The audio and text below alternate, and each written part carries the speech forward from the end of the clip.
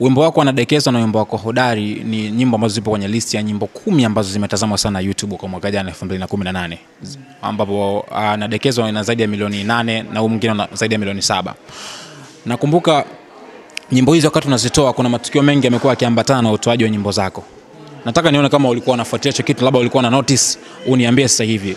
Wakati nyimbo hizo Zinadekezwa, Nipepee, Hodari zinatoka mwaka jana, kuna matukio gani ambayo ulikuwa unaona kabisa yanakutisha kwa sababu kila ukitoa nyimbo kuna matukio yalikuwa yanatukia? Nadhani mimi nimenotice hicho kitu, labda unaweza kukifahamu. Kitu kimoja ambacho kinanipa wakati mgumu sana na kinanichanganya, yani kinanipa wakati mgumu, kinanifanya nimuombe sana Mwenyezi Mungu kwa nguvu zote mara kwa mara.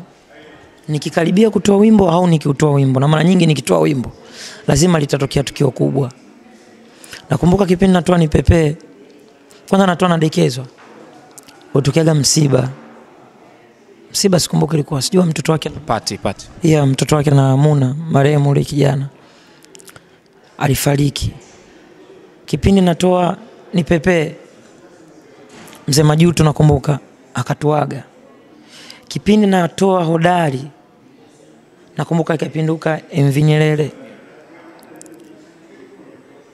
Nakumbuka kipindi ambacho najiandaa kutoa Tamu video, siku moja nyuma ikatokea kwanza shambulio wapi Kenya. Hadi nikamwambia bro, unajua bro, nyimbo siku ambayo nitaka nitoe nyimbo ndio ikatokea mlipuko. Nikamwambia bro, unajua leo nitaka nitoe nyimbo afu umetokea mlipuko, watu wameshambuliwa Kenya. Ingekuwa mtihani, kwa nini na kwa hivi tukadiscuss kama nusu saa. Kwa nini mdogo wangu unakutana hivi vitu au una nuksi gani? Nikamwambia itakuwa kudra za Mungu. Siku ambayo nikatakiwa nitoe video kabisa ya Tamu, ndio siku ambayo nimepanga kabisa naenda kutoa video ya Tamu, ilikuwa siku ya Ijumaa. Ndio nakutana na habari ya msiba. Asubuhi naamka nakutana na habari ya msiba babake na Alikiba. Ikanichanganya kwa kiasi kikubwa. Kwa nini nakuwa napata na hizi changamoto sana? Kama umelifuatilia leo lichunguze sana. Linanipa wakati mgumu sana.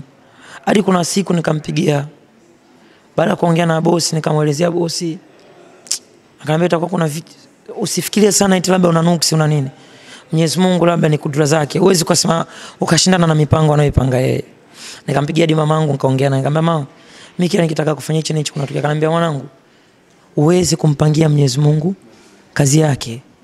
Yaani Mwenyezi Mungu anapotaka kulifanya jambo lake ni la kwake, ni lazima, kwa sababu hata nguvu ya kutoa wimbo ndo ananipa yeye. Kwa mwisho wa siku hiyo ni nafasi ya Mwenyezi Mungu, na mwachia Mwenyezi Mungu. Ila siwezi kuiweka kwenye changamoto, siweki. Japokuwa inaniwekaga kwenye wakati mgumu, nawaza nafikiri waje sasa, mfano watu wanapata msiba afu mimi nakaa siku 2 natoa nyimbo, watu wanachukuaje, wanaipokeaje nyimbo, ushanielewa? Lakini mwisho wa siku nyimbo zangu zinafanyaga vizuri tu na zinaenda poa na watu wanapokea. Ila inanitesa sana hiyo hali sana, na wishi watu wafahamu ni kiasi gani inanitia kwenye wakati mgumu. Na inakupa hofu kiasi gani ukiwa unataka kuachia ngoma, ukizingatia umekuwa na mfululizo wa matukio kama hivi, kila ukitoa nyimbo kuna tatizo au msiba unatokea? Inakupa hofu kiasi gani pale unapotaka kutoa wimbo au nini? Kwa kiasi kikubwa sana huwa inanifanya niwe mtu wa timing kwa muda mrefu sana. Unakaa inabidi usikilizie kutoa nyimbo hivi, hamna mtu anayeumwa hadi unaogopa. Pengine yani hadi kuna muda nisia ninavyotoa mimi ndo maskini wanaondoka, watu wanafariki au labda, lakini ndo mwisho siku nitasema kudra za Mwenyezi Mungu huwezi kuzizuia.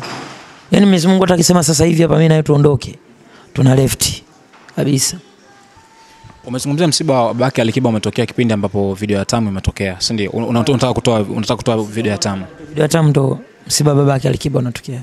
Ukizungumzia Alikiba, Abdukiba vile ni shabiki wa nyimbo zako na ameshawekili hicho kitu kabisa kwenye media, ni watu wanajua hilo. Nao vile unafahamu. Lakini hukumpa pole social media au sema yote ile, au ulimfuata private kumpa pole kwa kile ambacho kimemkuta kuhusiana na msiba babake? Sisi binadamu tulivyo mara nyingi sana, sio kila kitu unaweza ukakipeleka kupitia kwenye mitandao ya kijamii.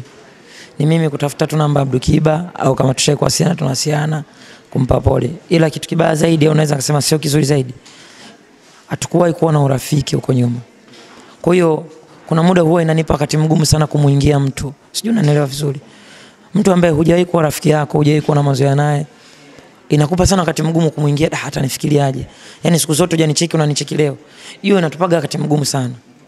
Alafu kuja kucheki hapa katikati kuna tabaka lipo ambalo watu wameshalitengeneza. Wakule wanaonekana wakule na wahuku wanaonekana wahuku. Sasa ukionekana unataka ujichanganye hapo, uchanganye mambo, wewe ndio utajichanganya. Sijui unanielewa vizuri. Ndio kitu ambacho kinanitia hofu kwa wakati mwingi sana. Ila najua vitu kama hivi vya mitihani ni lazima watu tuwe karibu, tufarijiane. By the way, ni issue changamoto, matatizo nadhani yatakuwa fresh, mambo yote yataenda sawa. Sawa tu kabisa. Safi. So kuna uwezekano mkubwa Mbosso ukawa unatamani kufanya vitu vingine lakini unaogopa kutokana na hii bridge ambayo imetengenezwa kati yetu, watu ambao wanaamini ipo nje kati yetu nyie na kina Ali na kina Abdu vile vile. So hii inawezekana vile vile kawa ni issue ambayo inakutesa vile vile, kwa sababu sometimes kama issue ya msiba ulitaka utoe pole, labda useme chochote, lakini una imagine kwa sababu hata ungepost tu, imagine ingekuwa ni issue kubwa sana ingezungumziwa. Hii kwa kiasi gani inakukata, inakuumiza? Naweza nikasema ukiachilia mbali masuala ya kibiashara ulikuwa ndani yangu, naweza nikasema kama nilivyokuambia awali, sikuwahi kuwa na urafiki nao kivile. Yaani washikaji, nakumbuka nishagumiana nao siku moja tu kwenye kipindi cha kampeni. Siku moja au siku mbili tulipanda basi moja na Abdu, tukasalimiana, tukapiga na story. Nakumbuka ilikuwa kama, nakumbuka tulikaa tukapiga sana story kada dakika 5. Basi tukasikilishana nyimbo hivyo. Hatukuwahi kubadilishana hata namba za simu, hatukuwahi kuwa marafiki. Kwa hiyo inapokuja swala la tukio la kuonekana kwa macho ya watu zaidi ya 1000, utavokuwa unajiweka karibu, kila mtu atalitafsiri kwa njia yake. Pengine yule mhusika anaweza kalipokea vizuri. Je, ambao sio wahusika ila wako upande ule wanalipokeaje? Usije unanielewa. Ambao sio wahusika na wapo upande ule wanapokeaje?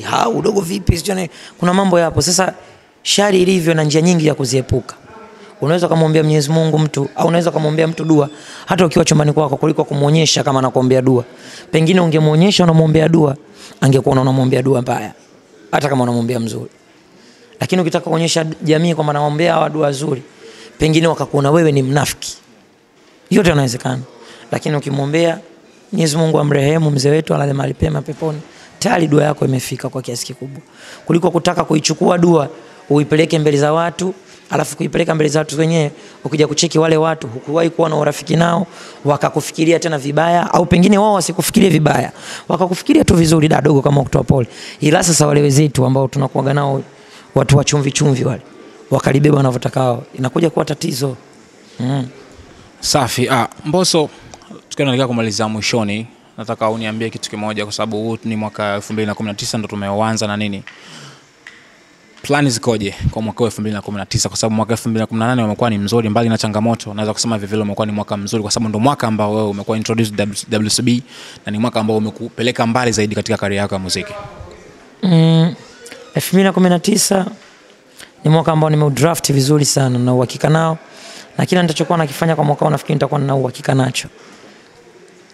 Ni mwaka ambao natarajia mengi sana mazuri, mafanikio mengi. Changamoto haziwezi kukosa, pia nazitarajia nitakutana nazo na nitapambana nazo. Ila nataka niufanye kwa mwaka wenye collab nyingi sana. Ni mwaka ambao nitajitahidi nifanye nyimbo nyingi sana za kushirikiana, ili nitanue sasa wigo na muziki wangu kwa nchi za jirani na hata ambazo ziko mbali pia. Hizo ndo plani zangu za mwaka 2019. Alright, thanks for your time. Asante sana bro, Mungu awabariki sana. Endelea kuangalia wimbo wangu wa Tamu, pia unaweza kusubscribe kwenye channel yangu ya YouTube Mbosso. Enjoy. You already know, mimi naitwa Chris Favors. Tukutane next time kwenye exclusive nyingine. Leo nilikuwa na Mbosso Kani all the way kutoka WCB. You already know, man. Kuwa karibu na matukio ya burudani, gossip, lifestyle, michezo na mengine ya kufurahisha kwa kujiunga na SNS Sparking Conversation.